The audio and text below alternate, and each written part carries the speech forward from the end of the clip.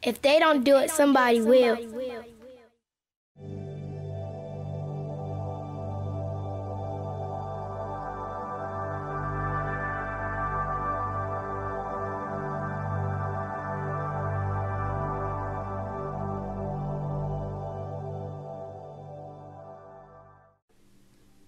Good evening.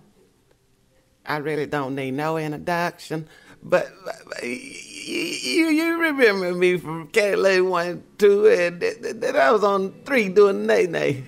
I say that. Welcome to Quite Frankly. Yes, Quite Frankly, and we got topics that we gonna talk about. First, we have the election that's coming up, so we want you to look at the election. And what you think about that Trump? He's something else, ain't it? I say that Trump, he's something else. If you talk about touching them women in peculiar places, you don't need to be nowhere near no office. I don't need nobody telling me that he is some good. He just doing whatever he wants. And then that Hillary ain't no better. She just sitting there looking and taking it. She just taking it. But we should not judge.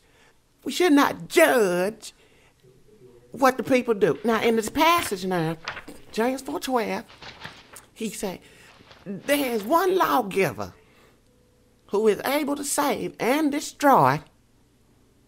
Who art thou that judgest others? Now, y'all just sit on that now. Because the only thing you can do is just go out there and just vote. Just vote. That's all you got to do. Don't say nothing. Don't do nothing. Just go vote. Because it's the way you support. That's the way you show your major support. And that's how we have today's episode of Quite Frankly. Tune in the next week. We're going to try to do it every week now. And we may have guests. We're going to have special guests. It may be celebrities. It doesn't matter. We're going to have people on here. They're going to be talking different topics. If you have different topics you want to talk about, put them in the comments and we get to them. Okay? All right, I'm Franklin, and this is Quite Frankly. Good night, everybody.